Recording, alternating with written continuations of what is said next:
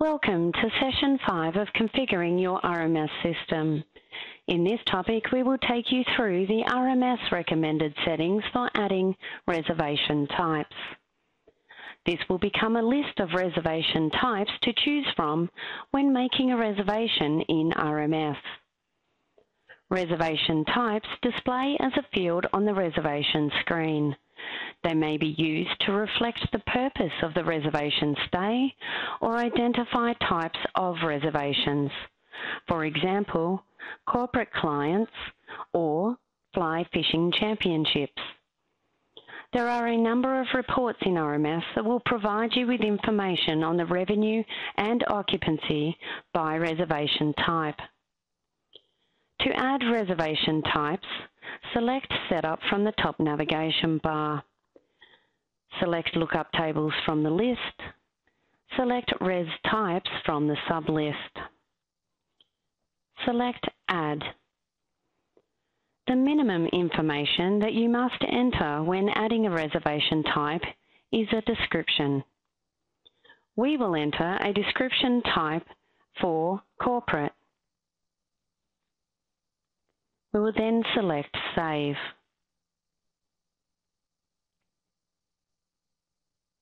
We now have the option to add sub-reservation types. We will add 2 subtypes.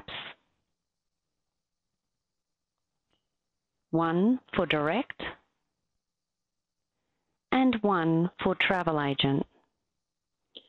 By adding the subtypes, when a reservation is made and the reservation type of corporate is chosen, you will be able to choose between the subtypes, giving you a more detailed marketing analysis. When complete, select Save, Exit. Repeat these steps until all reservation types are entered.